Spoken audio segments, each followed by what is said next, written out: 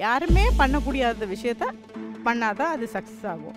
எல்லாரும் பண்ணுறத நம்மளும் பண்ணிட்டு இருந்தோம்னா சர்வைவ் ஆகும், பெருசாக சக்ஸஸ் ஆக மாட்டோம். அந்த பொண்ணு வந்து 8th ஸ்டாண்டர்ட் படித்த மட்டும் 10வது படிக்கிறாங்களா இல்லையா, கண்டினியூ பண்ணுறாங்களா அதெல்லாம் பார்க்குறது இல்லை, உடனே கல்யாணம். நம்ம தமிழ் மீடியத்தில் படிச்சுட்டு நான் இந்த மாதிரி ஒரு 2 பிஸ்னஸ்க்கு ரன் பண்ணுவேன்னு நினச்சி கூட பார்க்காதது. இப்போ பார்த்தீங்கன்னா ஒரு 12-14 சலூன் ஆகிடுச்சு இப்போதைக்கு எங்களோட ஃப்ரான்ச்சைஸியோடு சேர்த்து. நீங்கள் இருந்து நீங்கள் டைம் ஸ்பெண்ட் பண்ணி கணக்கு வழக்குகளை நீங்கள் பார்த்து அந்த பிஸ்னஸ் வளர்ப்புலேருந்து எல்லாத்தையும் நீங்கள் கான்சென்ட்ரேட் பண்ணுறீங்கன்னா அந்த பிஸ்னஸை பண்ணுங்கள்.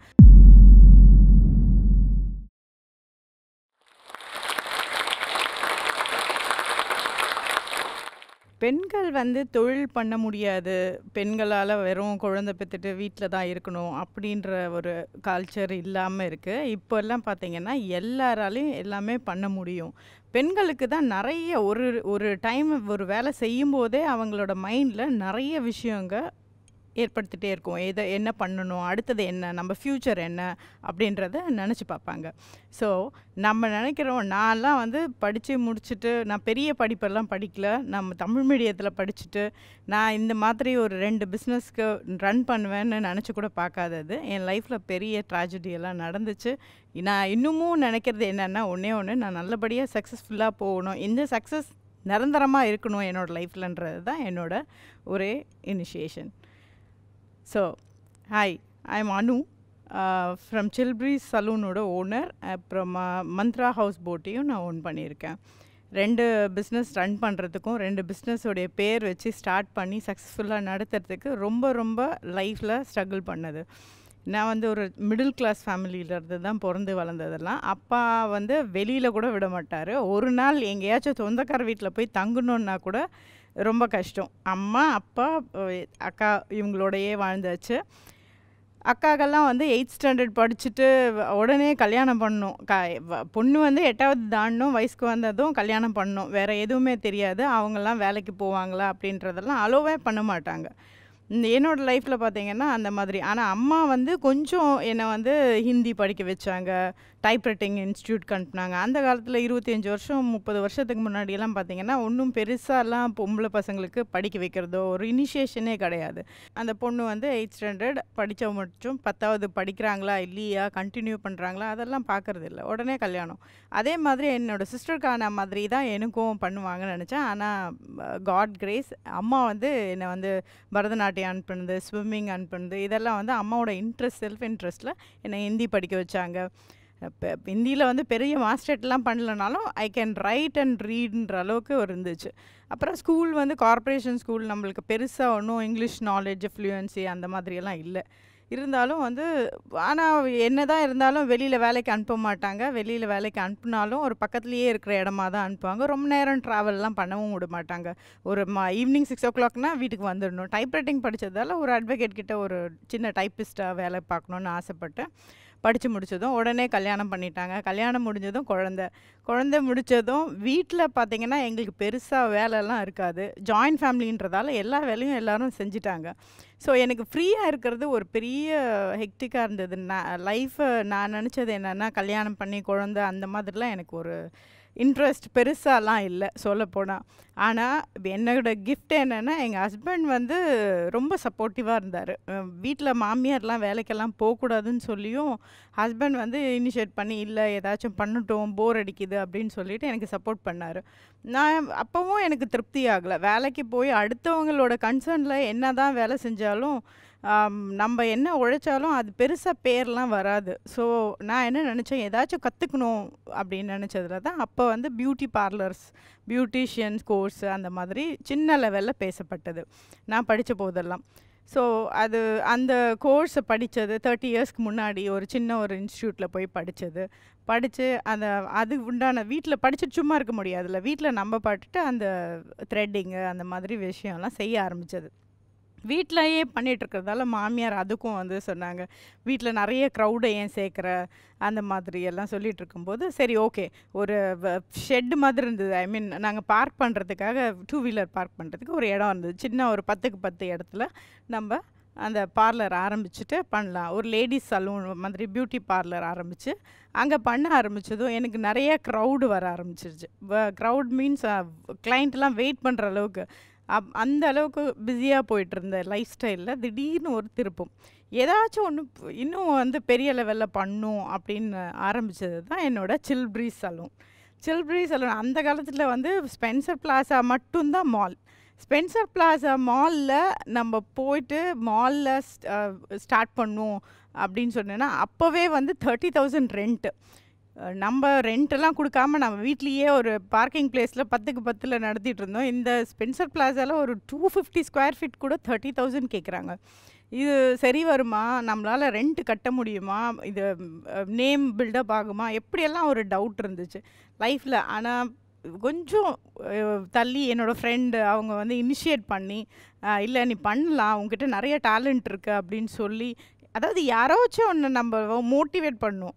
என்னதான் சுடர் விளக்கானாலும் தூண்டுகோல் வேணுன்ற மாதிரி அவங்க சொன்ன வார்த்தையெல்லாம் நம்பி, சரி நம்ம பண்ணலாம். பெரிய ஒரு சலூன் இப்போ இருக்கிறதுல பேர் சொல்லல. இருந்தாலும் அவங்க முன்னாடி ஒரு இடத்துல நம்ம வந்து பார்லர் ஆரம்பிக்கிறோம். அந்த அளவுக்கு நம்ம டேலண்டா இருக்கணும்னு சொல்லிட்டு, அப்பதான் நான் டிசைட் பண்ணது, நெறைய படிக்கணும். நம்ம என்ன விஷயம் செஞ்சாலும், இது ஒண்ணு மட்டும் பிசினஸ்னா சும்மா இல்ல. பிசினஸ் பண்ணலாம்.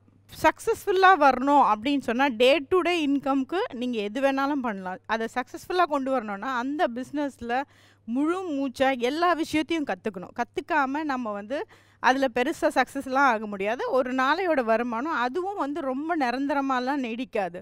நான் போயிட்டு அந்த லண்டன்ல போய் கிளாஸ் படிச்சது, எந்தெந்த கண்ட்ரியோ எல்லா கண்ட்ரிலயும் நான் வந்து கிளாஸ் படிச்சிருக்கேன். China, Malaysia, Singapore, Bangkok, Thailand எல்லா கண்ட்ரிலயும் போய் படிச்சு ஒவ்வொரு கோர்ஸும் படிச்சுட்டு, அதுக்கப்புறம் நான் ஆரம்பிச்சது ChillBreeze சலூன். ChillBreeze சலூனோட சக்ஸஸ் தெரியவே வேண்டாம். நான் ஆரம்பிச்ச கொஞ்ச நாள்லயே வந்து எனக்கு ஃப்ரான்ச்சைஸிக்காக ரெக்வெஸ்ட் வந்தது. இது மாதிரி டே பை டே நான் ஃப்ரான்ச்சைஸி குடுத்து, ஸ்டாஃப் ரெக்ரூட் பண்றது, ட்ரெய்னிங் குடுக்கறது. என்னோட ஸ்டாஃப நான் வந்து வெளியிலேருந்து எடுக்க மாட்டேன். நானே ட்ரெய்னிங் குடுத்து அவங்கள வந்து ரெடி பண்ணுவேன். ஒவ்வொரு ஃப்ரான்ச்சைஸிக்கும் அனுப்புறது. அதுக்கப்புறமா இப்ப பார்த்தீங்கன்னா, ஒரு 12, 14 சலூன் ஆயிடுச்சு இப்போதைக்கு எங்களோட ஃப்ரான்ச்சைஸியோட சேர்த்து. ஸோ எனக்கு இன்னமும் எனக்கு ஓகே சலூன் ரன் பண்ணுறோம், நல்லா சக்ஸஸ்ஃபுல்லாக போகுது. என்னோட ஸ்டாஃப்ஸே எல்லா வேலையும் பண்ணுறாங்க. ஒவ்வொரு நாளும் நம்ம பிஸ்னஸ் வந்து இம்ப்ரூவ் ஆகிட்டே போகுது. இதெல்லாம் ரொம்ப சந்தோஷமான விஷயம்தான்.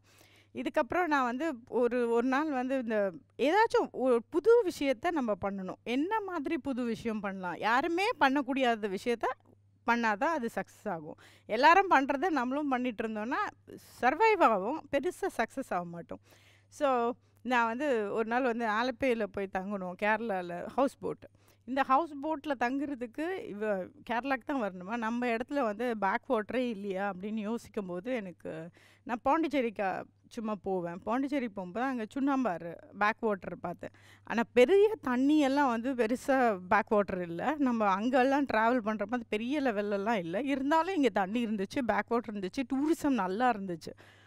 ஸோ அந்த டூரிசத்துக்கே நான் போயிட்டு சொன்னேன், எனக்கு இந்த மாதிரி ஒரு ஐடியா இருக்குது இந்த பேக் வாட்டர். ஏம்மா இங்கெல்லாம் வந்து இந்த 4 அடி தண்ணியிலலாம் பண்ண முடியுமா அப்படின்னு கேட்டாங்க. ஏன் பண்ண முடியாது? டூரிசம் டெவலப்மெண்ட்காக இங்கே பார்த்தீங்கன்னா நிறைய தமிழ்நாட்டில் நிறைய வளர்க்கணும்னு நினைக்கிறாங்க. பட் யார் வந்தாங்கன்னு அவங்கள என்கரேஜ் பண்ணணுன்றது இல்லவே இல்லை. ஒவ்வொரு மினிஸ்டர்லேருந்து எல்லாரையும் பார்க்க வேண்டியது. படிப்படியாக எல்லா ஸ்டெப்பும் எடுத்த அப்புறமா தான் சக்ஸஸ்ன்றதுக்கு it will take 1 year 2 year எவ்வளோ நாள் வேணால் ஆகலாம். ஆனால் எனக்கு பாண்டிச்சேரியில் வந்து அந்த கேட் ஓப்பனாக இருந்துச்சு. அவங்க வந்து டூரிசமை வந்து என்கரேஜ் பண்ணாங்க. ஸோ நான் சிஎம்ஐ மீட் பண்ணேன். என்னோடய ஐடியாஸை தாட்ஸ் எல்லாமே சொன்னேன். என்னால் இந்த அளவுக்கு ட்ராவல் பண்ண முடியும், எனக்கு ஹவுஸ் போட் இங்கே பண்ணணும்னு ஆசையாக இருக்குதுன்னு சொன்னேன். ஸோ நான் வந்து ஹவுஸ் போட்டை கன்ஸ்ட்ரக்ட் பண்ணேன். நாங்களே கன்ஸ்ட்ரக்ட் பண்ணி ஒவ்வொரு விஷயமும் சொல்லிக்கலாம். இப்போ வந்து ஹவுஸ் போட் இருக்குது, மந்த்ரா ஹவுஸ் போட் அப்படின்லாம். அந்த மந்த்ரா ஹவுஸ் போட் வர்றதுக்கு நான் எவ்வளோ ஸ்ட்ரகிள் பண்ணோம். எல்லாமே குடும்பம், குழந்தை எல்லாமே இருந்தும் இன்னொரு பிஸ்னஸ் வச்சுக்கிட்டு இன்னொரு பிஸ்னஸ் பண்ணுறதெல்லாம் ரொம்ப கஷ்டம்.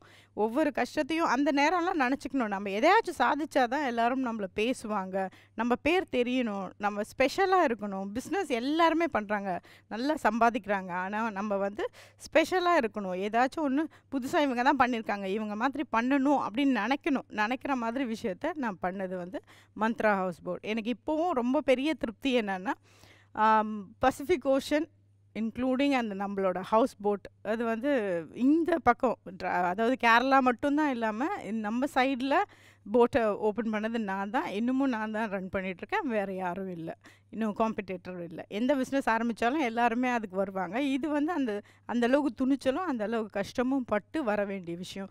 பேசுவாங்க நம்மளோட இந்த லெவல்லாம் பார்த்தீங்கன்னா அவ்வளோ லாஸ் ஆகிடுமோ, இதனால் வந்து ஒரு புயல் வந்தால் ஒரு சுனாமி வந்தால் என்ன நிலமை, இதெல்லாம் தெரிஞ்சும் நான் வந்து பண்ணணும் அப்படின்னு நினச்சி பண்ணது தான் இந்த விஷயம். அதுக்கப்புறமா நம்ம சென்னையிலையும் அது அப்ளை பண்ணியிருக்கோம். இது என்னோடய சக்ஸஸை பொறுத்தவரையிலும் நான் நிறைய விஷயம் பண்ணியிருக்கேன், நானாக இன்வால்வ் பண்ணது. ஆனால் நிறைய பேர் நினைக்கிறாங்க பிஸ்னஸ் பண்ணிட்டாங்க, நீங்கள் பண்ணும்போது இந்த மாதிரி பெருசாக காம்படிஷனில் இப்போல்லாம் பிஸ்னஸ் பண்ணுறது எவ்வளோ பெரிய கஷ்டம். ஆமாம், கஷ்டம்தான். இப்போ எல்லாருக்குமே வந்து ஒரு காலத்தில் வந்து கவர்மெண்ட் வேலை மட்டும் பண்ணுறவங்க தான் அப்படின்ற மாதிரி. இப்போ பார்த்திங்கன்னா எல்லா படிக்கிற பசங்களுக்குமே ஒரு லைனுக்கு மேலே வெளியில் வந்தால் நம்ம பிஸ்னஸ் பண்ணணும், இன்னொருத்தரோட கன்சர்னில் போய் ஒர்க் பண்ண வேலை கிடச்சி போகிறவங்க இருக்காங்க. ஆனால் சில பேருக்கு வந்து ஓனாக பிஸ்னஸ் பண்ணணும்னு ஆசை வந்துடுச்சு. அப்போ ஒரு 25% இருந்துச்சுன்னா இப்போ 75% எல்லாருக்குமே ஓன் பிஸ்னஸ் ஆரம்பிக்கணுன்றது தான் அவங்களோட கற்பனையாக இருக்குது. ஆனால் ஆரம்பிக்கிறாங்க, எவ்வளோ நாள் அதை தொடர்ந்து செய்கிறாங்கன்றது சொல்லவே முடியாது. அந்த அளவுக்கு வந்து ஆரம்பித்து ஒரு இன்கம் இந்த அளவுக்கு நான் ஏர்ன் பண்ணால் போதுமா, பர் மந்த் எனக்கு 1 lakh போதும் அப்படின்னு நினைக்கிறாங்க. ஆனால் அந்த 1 lakh 50 lakhs or 2 lakhs இது பிரச்சனையே கிடையாது. நம்மளுக்கு தேவையானது என்னென்னா மணி மேட்ரு கிடையாது, பிஸ்னஸ் இன்வால்மெண்ட். பிஸ்னஸில் நல்ல தியானமாக பண்ணி கான்சன்ட்ரேட் யுவர் பிஸ்னஸ் அண்ட் இம்ப்ரூவ்மெண்ட்க்கு நீங்கள் ஒர்க் பண்ணணும்.